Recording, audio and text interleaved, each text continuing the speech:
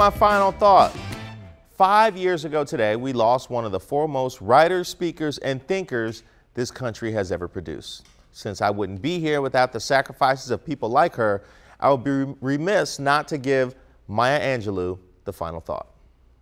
I would say you might encounter many defeats, but you must never be defeated, ever. In fact, it might even be necessary to confront defeat. It might be necessary to get over it, all the way through it, and go on. I would teach her to laugh a lot. Laugh a lot at the silliest things. And be very, very serious. I am the hope and the dream of the slave. And so, naturally,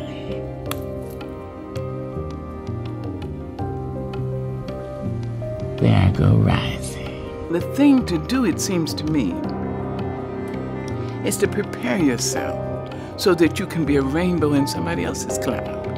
Somebody who may not look like you, may not call God the same name you call God, if they call God at all, you see?